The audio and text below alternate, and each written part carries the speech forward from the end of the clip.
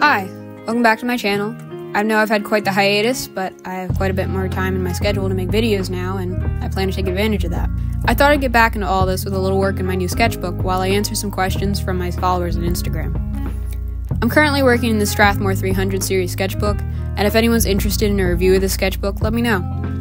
Since I'm going to be answering questions here, feel free to mute the video and put your own music on if you prefer the art process without the narration. Today's subject is insects, so fair warning, if you're not into these little guys, I'd suggest a different video of mine, but if you want to give some metallic little bugs a chance, feel free to stick around. The first question I received was asking what type of assignments I'm given by my teachers as an art major, and what my workload's like.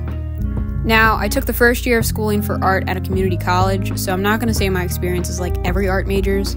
I'm still working on earning my bachelor's, and my original plan was to take my first 2 years at Montco to try to save some money on the first 2 years of art school before putting my money towards a more specifically art-based school. What I'll say from being at Montco, though, is that many of my assignments were not instruction-based in terms of learning techniques, but rather a semester full of project after project, where you're given a basic set of criteria needed in the piece you're making and what medium it needs to be done in.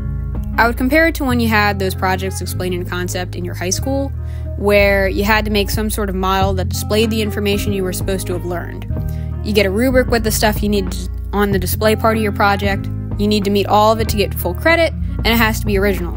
One of the biggest things, especially in the formative years for an art major, is studying from life. We'd have part of one of my classes set aside for drawing from a model, part of it critiquing our last projects as a class, getting them graded by the end of it, and then talking about the next assignment that'll be due in a few days. It was pretty hectic with my first 2 semesters in terms of trying to fit in the time to work on the assignments along with all my other classes. I was taking English and math, as well as the first of 3 courses of art history required for my major, on top of 2 to 3 studio-based art classes, but I got more of the lesson learning and testing in English and math, whereas I was pretty much given an online textbook to work with to learn any techniques I was supposed to use on a project on my own, and then create the project using that technique, then bring it in for critique in about 3 to 5 days. Balancing that on top of working on papers for English and the ungodly hell that is college-level math was stressful to say the least, but if I could manage it in high school and make it to graduating, I told myself that I could do so in college. My biggest stressor had to be that art classes pretty much had no instruction from the teacher in terms of learning the technique. The expectation is instead that you teach yourself how to work with a new medium or use a certain art principle completely on your own and do so successfully so that it's an aesthetically pleasing piece that also contains the required techniques. Trying to pick up something completely new with basically no physical instruction, then being critiqued on something you had to teach yourself and work with in 5 days on top of your non-art related classes, that can be a challenge. Again, I can't say everyone goes through this sort of instruction at art school, but that's pretty much how all my classes were run. So if you're seeking out art classes at community college and want more physical instruction on learning something, I'd seek it outside of my school. If you're looking into going to art school, though, I absolutely recommend asking those at the college how the classes are run. Because if you don't like the way that they're teaching you, the school just might not work the best for you in terms of learning your craft. The next question was, how do I continue to find inspiration? So there's a lot of different ways that you can find new sources of inspiration. An easy one would be going to art museums, but that's typically not my thing. I personally like following artists on social media and looking for interesting references on Pinterest for people to draw, interesting buildings, color palettes, etc. For what I'm working on here, for example, I saved a lot of photos of bugs I found on Pinterest to a board and looked back at them when painting them to either try to get the colors right or completely change the palette to be a bit more aesthetically pleasing next to the other bugs. I always thought insects were pretty neat, but I can't say I'm a fan of them crawling on me, so I suppose I'd say I prefer admiring them from a distance. I also have a pet garden snail and was originally planning on doing a little painting of them in a garden, but I thought a more colorful spread would look nicer on the first page of a new sketchbook. Now, a few of my followers asked a bit of the same questions here, specifically regarding artist block and burnout. How often do I experience burnout, and does constantly making art seem tiring to me? Now, don't get me wrong, I think every artist experiences art block and burnout at some point in their career, sometimes more than others, and especially if you're a part-time or full-time freelance artist trying to come up with something original all the time. I just can't say I get burnt out from art too much. Art block? Definitely, but if I don't feel like doing art, it's mostly because I'm burned out from working on a bunch of non-art-based things. As I've expressed in some previous videos, I'm autistic and ADHD. Art is both my passion and a serious hyperfixation, so I'm pretty bummed when I can't go doing it all the time. On days I can't work on it quite as much as I want to, or I don't know what to make next after spending so much time away from making art, I refer back to my 50 million little Pinterest boards that I made and look for something that sparks my interest. Well, then, how do I deal with art block? Again, I refer to my Pinterest boards here. They're my life support when I don't know what to do art-wise. Saving things that interest you, and most importantly, categorizing them, like going, okay, this is a section for people that look fun to draw, or here's some good photos of landscapes to paint.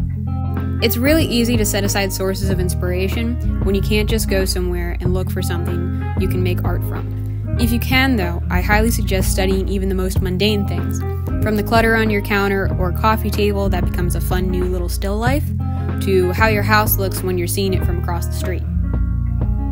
Art is everywhere, you just have to look for it sometimes. How do you handle art block when you still have projects to do? I find especially if you're in the starting stages of working on your art project, or 3 simultaneous art projects in my case, thumbnail sketches can be a little daunting if you don't even know how you want your piece to look. I find that starting off with something silly and less specifically adhered to what your project is an easy way to find your solution, then continuing that by making little sketches until you're back in business with thinking about concepts.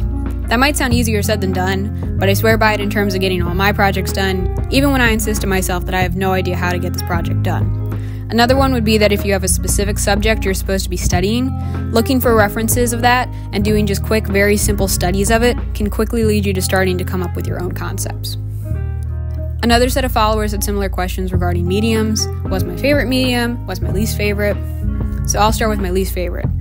Charcoal. Definitely charcoal. It's messy. It's so messy. I've literally blown my nose before and found that I've inhaled charcoal, and that's my PSA to wear a mask while working with it for a while if you don't want that happening to you, okay? Chalk and oil pastels are only slightly higher than charcoal in my opinion, for similar reasons. I just can't stand anything that chalky and messy. Getting my hands dirty with paint or something, I'm fine with. Marker, stains, all good.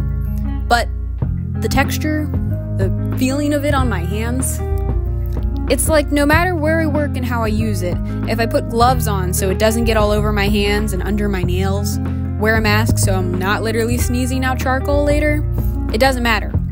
It'll find a way to get absolutely everywhere, and also for me to somehow smear it a little too dark in one spot and never completely lift it back up. It's just very frustrating for me, and I need a medium that's not going to be one big roadblock to just naturally creating and getting my ideas out. It's like glitter, but less festive. Also, it's just not my style personally, as a medium. If you like pastel and charcoal, good for you. I don't know why or how, but good for you. Favorite medium. Okay, I don't know if I'd say I have one sole favorite. I've currently really enjoyed working with watercolors, gel pens, acrylic paint markers, and colored pencils have always been a material to sketch with in my case, but lately I've been working in a more mixed media sense. If I'm using watercolor, I'm typically not just using watercolor. It's likely over some coal erase pencil or pen line art, and then pens, markers, colored pencils. I'm either using just to regularly sketch or add detail work on top of the watercolor and line art. For anyone wondering what kind of watercolors I'm using, I'm planning on making a video about all the colors I use in my palette, but the metallic paints in particular are actually a couple of handmade watercolors I got from 2 different paint makers on Etsy, The Art Spirits and Sheep and Sundry. I'll put links to both shops in the description below for anyone interested. I'm mostly using the color Mercury from Sheep and Sundry and Rusty Gold from the Art Spirits to mix new metallic colors with the rest of my watercolors. I'd like to give a special thanks to my friend Fanny, by the way, who left a plethora of questions, so I decided to save hers for last. The first one is, who influences your art? Now, again, I don't really go to art museums to seek out inspiration, so I'm not really going to go say, like, Monet or something. I think the biggest influence I've had out of famous gallery-type artists is Kehinde Wiley.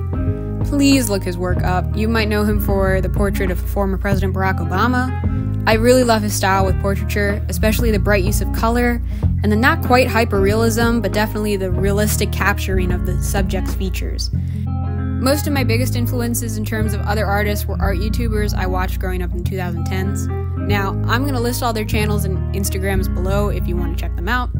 I'm going to try to narrow it down to like the top 4 that I watched when I became officially convinced that I wanted to be an artist and wouldn't really be truly happy doing anything else in life.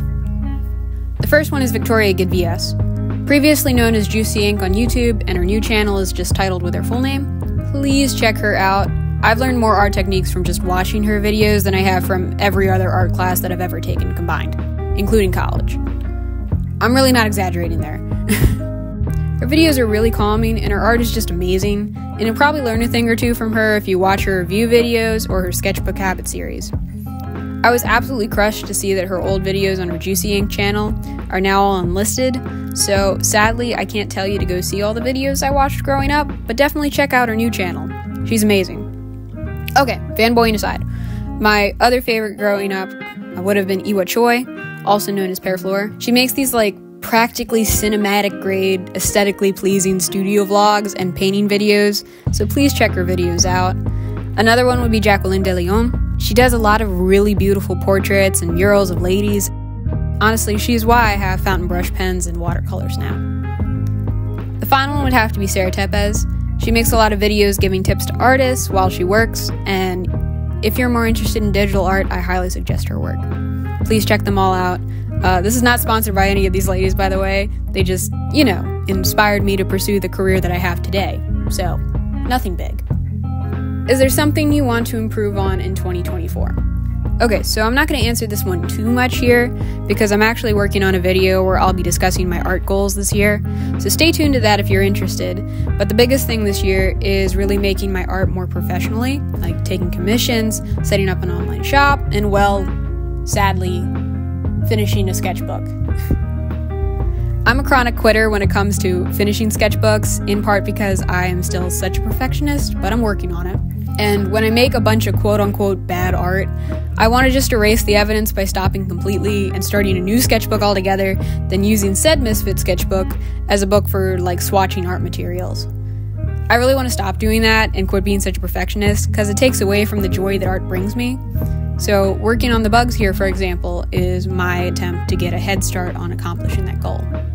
For anyone wondering what I'm trying to get into the tiny nooks and crannies of an insect with a flat brush for, I'm actually not a fan of using the water brush I'm using here, and I somehow misplaced all my other brushes in the process of reorganizing my desk.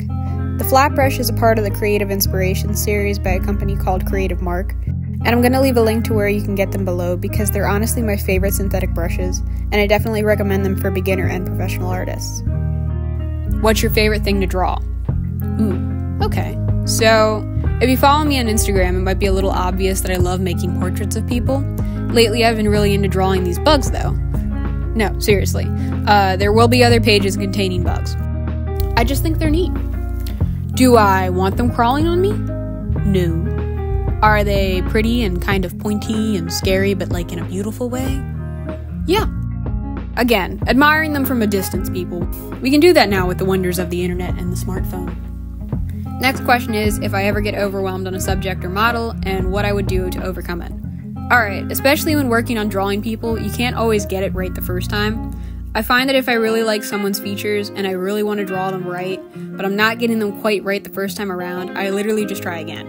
I know, again, that's easier said than done, and sometimes the subject just isn't going to look great the first time, the 5th time, the 15th time. Definitely experienced that with drawing members of BTS in middle school. But I find that sometimes, even if it seemed like I just couldn't get it right the first 50 times the day before, if I start fresh the next day, or try another picture of the model, perhaps at another angle, I might just magically get it right once I clear my head. And sometimes it's just never gonna work, and it's so frustrating. Especially if you want to get a certain K-pop idol's ear down, and you're just certain it's not supposed to be captured from pencil to paper by man, and physically impossible, but you know what? I have a photo somewhere where I did, in fact, get Kim Taehyung's ear right, and it's taped to my wall for everyone to not remotely care about when they see it above my desk. But I look at it and know to be proud of the seemingly 5 years it took me to get that man's ear right. Okay, the final question I received is how long does it take for me to finish a piece? This really depends. If I'm working on something in my sketchbook or my iPad sketches that I like to post on Instagram, that's typically no more than half an hour to an hour. Now, something with color? If you can't tell, I had to adjust the speed of my painting process for the bugs here. It takes a little more than 20 minutes to paint all these. Depending on my schedule, it can take a few hours to a few days. But it really just depends mostly on how much time I actually have to spend working just on one piece, or if I'm bouncing between running errands and all my other fun semi-adult themed tasks that I have to do now that I'm officially a 20-year-old. Alright, that should be all my questions for this video. The bugs were a lot of fun to make, and I hope you guys enjoyed watching me work on them, or made some art of your own while I talked. A lot. For a while. I really love answering questions about art, so if y'all have any more, please feel free to leave them in the comments. Now, all the supplies I used today, as well as the music in the background, are in the description, but if you have any questions about anything I did or used today, feel free to ask them in the comments. I'm also happy to report that I've started taking commissions, so check the link down below if you're interested. I also want to take this time that I've got left to say that my comment section, both in all my YouTube videos and pretty much all my art-based Instagram posts, are free spaces to promote yourself, pretty much like an unofficial little artist support post. If you're an artist, feel free to introduce yourself in the comments, say what type of art you do, what medium, your socials, what have you. I think it's really important that artists support one another, and you never know, you could find a channel that you really love by a really underrated artist. I hope everyone has a good day, and thanks for watching. Bye!